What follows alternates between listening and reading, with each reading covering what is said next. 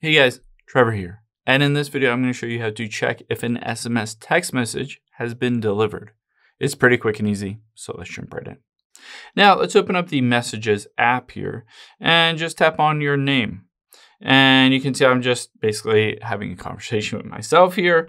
You'll be able to type a message like, "How's your day?" And as soon as I hit send, you can see at the very bottom right, it switches to delivered and then read. So that's an indication that that specific text message has been delivered to the other person. If you're wondering when it was sent, you can always take your finger, swipe over to the left, and it will reveal every single timestamp of when these messages were sent. So 9:45 a.m., how's your day? And you can see it was read at 9:45 a.m. Now, let's hop out of here and open up your settings, and you can check a couple of things if it is not being delivered.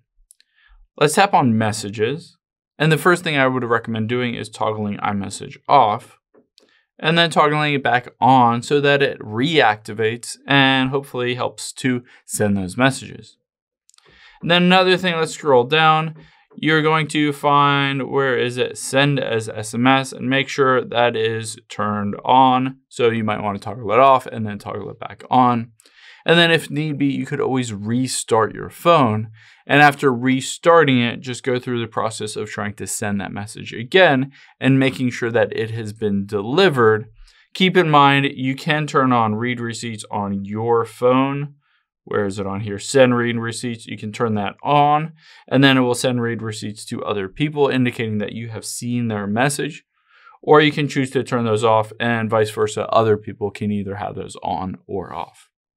I hope this helps. If it did, hit the subscribe button down below. It really helps me out. And I'll catch you on the next one.